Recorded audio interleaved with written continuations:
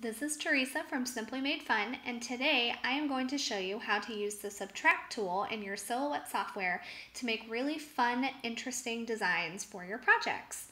For this project, I'm making my toddler a Halloween tote bag with a Mickey spider on it, or a Mickey head with a spider web on it.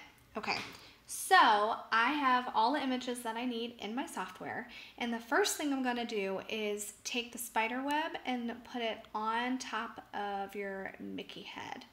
Okay, and so I just kind of play around with it to see where I like it, and you can make it bigger, you can make it smaller. I kind of like the web coming down further into Mickey's face. So I think that looks good. Okay, once you've got the spider web where you want it, you're going to select both of the images and come over into your toolbar and hit Open Modify Panel.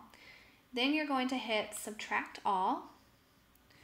Sometimes it takes a second, and then once it's done, you'll pull the spider web away and you see this nice intricate design on Mickey's head.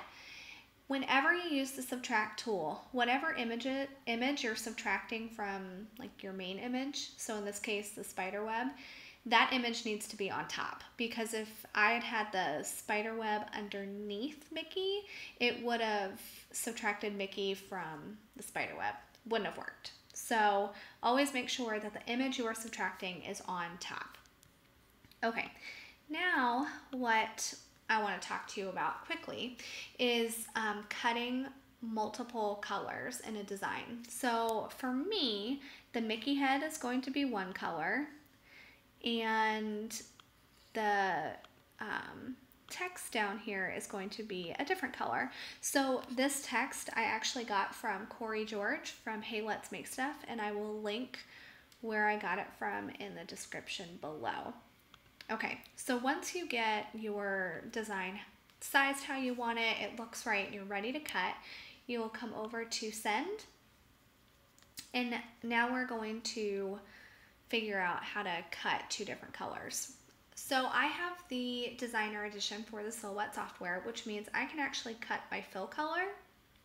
It makes it super easy. So if I just want to cut Mickey, I deselect the other two and cut the black, and then I come back in when I'm ready and I cut the green. If you do not have the Designer Edition, you'll come over to Simple, and what you do is you'll select, let's say, the text first and hit No Cut, and then you'll go ahead and cut your Mickey, and then when you're ready to cut the text, you'll come back and hit Cut for this and No Cut for Mickey. It's actually not really that complicated to do it this way if you don't have the Designer Edition. It just takes a few extra steps.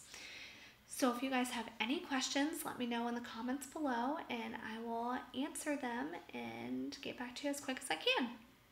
Thanks for tuning in, and I will see y'all later. Bye.